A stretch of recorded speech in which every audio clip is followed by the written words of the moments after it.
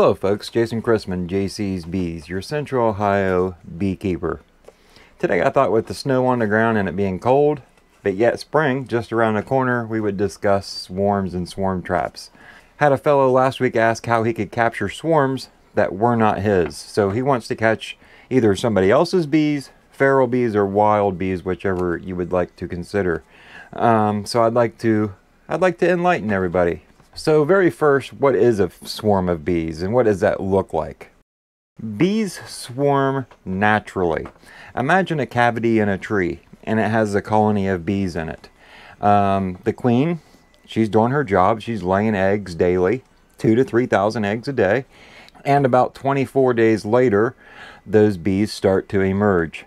Now that cavity you got to picture in the tree is not getting any bigger. It's the same size all the time.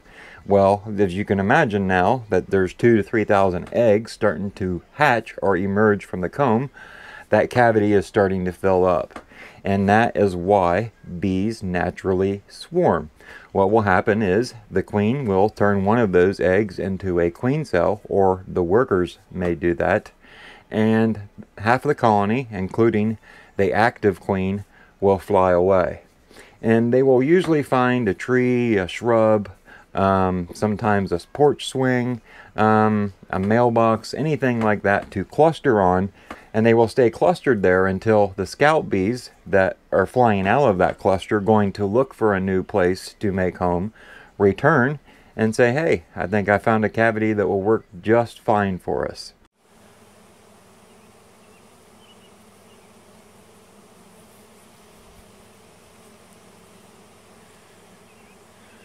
It ain't rain. It's bees, people. Now let's see what we got here. It's a pretty nice swarm. Follow it down through the tree limbs here. Looks like the bees are in the process of climbing up. So that's why bees swarm and how it all takes place.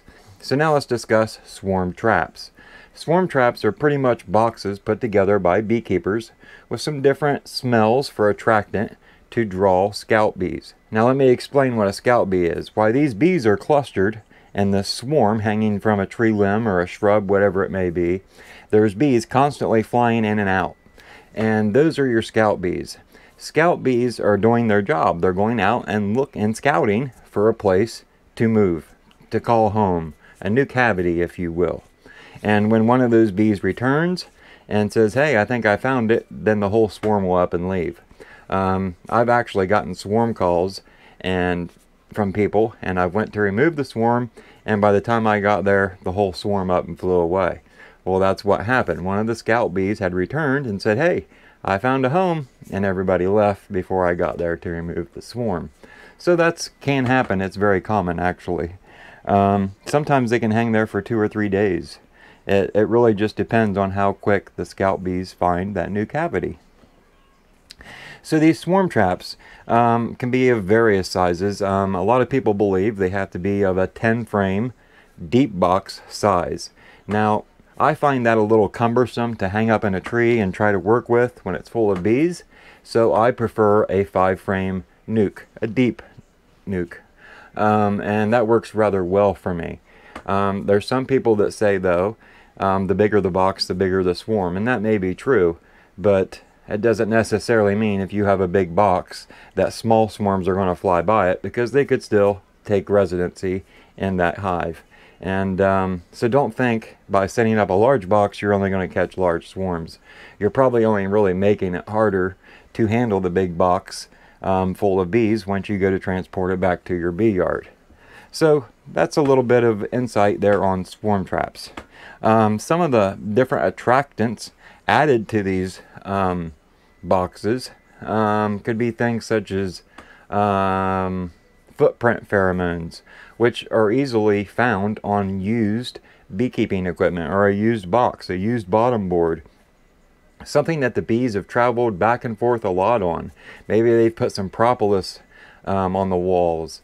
That's a good attractant. Another good attractant is to take some old brood comb, if you're an experienced beekeeper, and maybe rub that on the inside of the box, or melt it down and then pour it on the inside of the box. A lot of people believe just having old brood comb in frames inside of the box can help encourage a swarm to move in, and I believe that's probably true. Either way, the same smell is within the box. Another attractant that people like to use is lemongrass oil. And what they'll do is they'll take and put that on a cotton swab, maybe a Q-tip, and they'll rub it around inside the box, and then they'll lay the cotton swab or Q-tip within the box before they close it up. Now, one thing I found that I think helps extend the cotton swab from drying out is if you take it and stick it in a Ziploc baggie, but don't lock the baggie, leave it open. That seems to prolong the scent within the box a little bit longer than just laying the cotton swab in the open box, because the elements, the air, it does dry it out. So I kind of recommend that you check on your traps about every 5 to maybe 12 days, just to maybe add some more lemongrass oil, or to see if it's been occupied. Another good attractant that people use, and it's not always handy if you're a new beekeeper, I guess, but if you're an experienced beekeeper and you raise your own queens, what you can do is, when you find a bad queen, is you can pinch her and then drop her down in a bottle of rubbing alcohol, or maybe 100 proof vodka. Either way, put her down in some alcohol and leave her there, and make that bottle or jug where you put your dead queens, and then mash them up when they're down in the bottle. Get you a stick and reach down in there and smash them up. And what that does is it allows the alcohol to absorb all the queen pheromones. So they'll take that rubbing alcohol after it's got several queens mixed up in it, and it's all nice and juicy and looks disgusting. Then we'll put it on Q-tips and do about the same thing we did with the lemongrass oil, and place it inside of the colony. All of these different smells help attract scout bees and swarms. So that's a few of the different attractants used to attract a swarm. Now, I am going to leave some swarm videos linked up here in the corner, and that will help any of you that maybe don't have any swarm trapping experience but want to get into it. My experience, that I learn a lot just watching others, so maybe check out some of my swarm capture videos and see if those help you. But first, let's finish out this video. So you take those swarm traps and you put, depending on how many frames you got, fill it full. And then what I usually do is I got a board that I put on the side of my box, and it's got a hole in one end. I'll take that hole and I'll hang it on a tree limb, and maybe take a ratchet strap and secure the box itself to a tree. That works rather well for me, and there is some arguments on how high the box should be placed.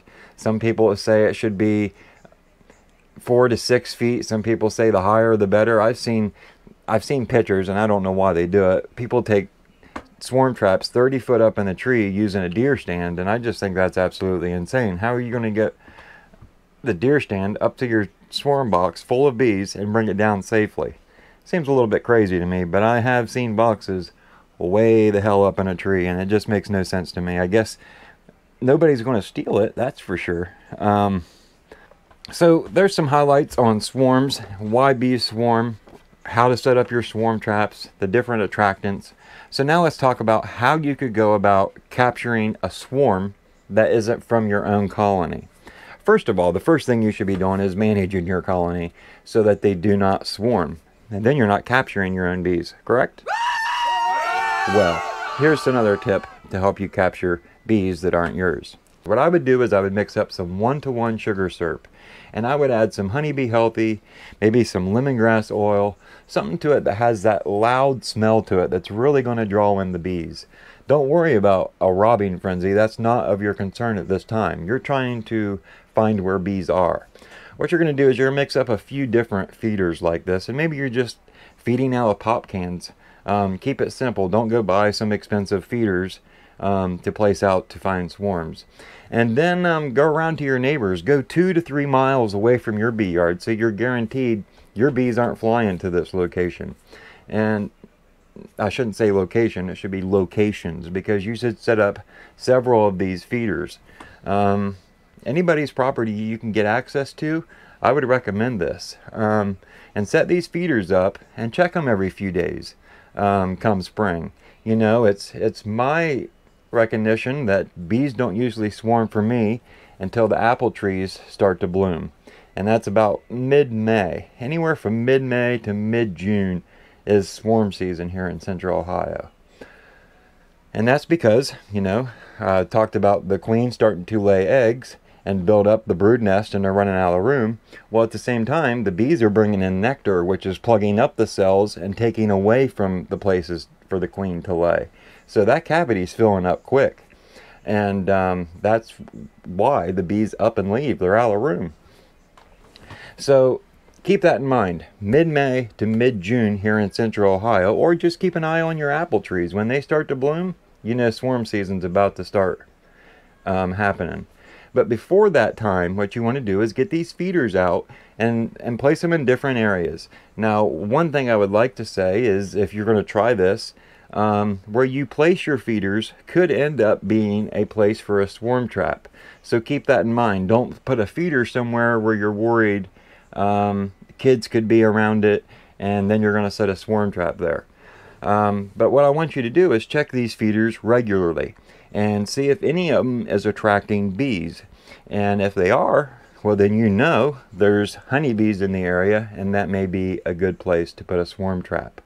Now, if you check them frequently enough and you can see a good bee line of bee traffic flying in and out from the feeder, you may be able to move that feeder 50 to 100 yards one way or another if you can see which way the bee line is going. And if you're able to do that, you're going to get the swarm trap closer to where the colony is. So that could be handy too. Just keep in mind, like I said, where you set these feeders is initially going to be the place where your swarm trap is going to go once you see there is bees in the area. Obviously, if there's not bees coming to that feeder after a week, 10 days, then I would move a feeder to a different location and see if that draws any bees. That would be my tip on how to attract or capture bees that are not yours. Years ago, I used to go to my parents' house and set swarm traps, and that worked out rather well for me. They're about 8 to 10 miles from me, and a farmer in the area within about 1.5 miles, the way a crow flies,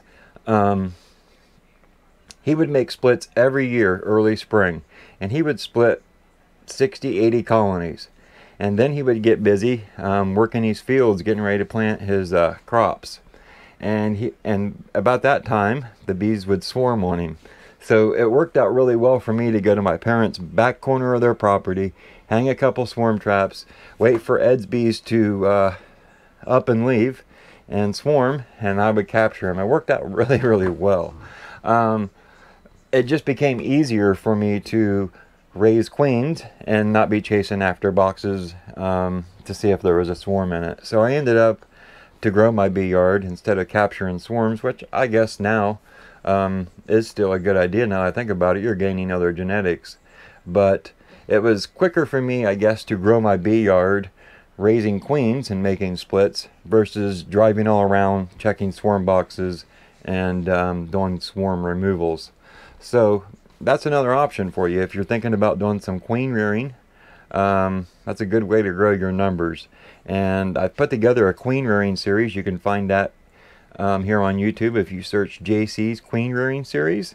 There's several videos. I broke it down step by step, so you just watch one video, follow all those steps, and when the time comes, you go to the next one.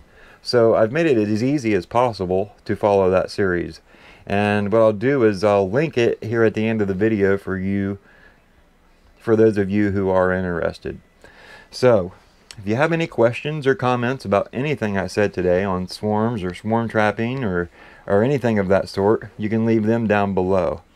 If you enjoyed today's video, be sure to smash that thumbs up button, and if you're not a subscriber, maybe consider smashing that subscribe button down there so you can stay involved in my bee videos. I try to share informational beekeeping videos pretty much every week. Now that it isn't beekeeping season, it is going to change from topic to topic a little bit, just so I can keep the videos going.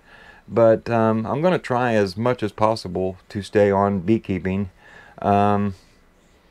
as my topic. There will be some 3D printing videos and some other things, but for the most part, my channel here is 95% beekeeping. Anyway, thanks for watching, and I really hope this helped everybody out with their swarm questions and how to capture bees that are not theirs. Have a good week, and we'll see you back here next Sunday. Thanks for watching JC's Bees, folks. Have a good one.